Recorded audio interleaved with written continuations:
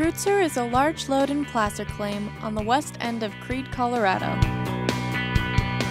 Opened in 1892, the Kreutzer was historically mined for gold, and for good reason.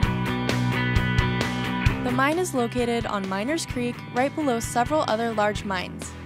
This makes it an excellent place for placering, as gold from the mines above is swept along through the creek.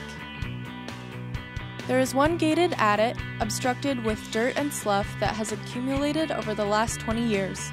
Only the top 4 inches of the gate can still be seen. Therefore, this entrance will need to be dug out before it can be accessed. There are remnants of a miner's workshop on the claim, as well as a year-round water source. The Kreutzer, in its ideal location, could be worked either on a small scale or commercially.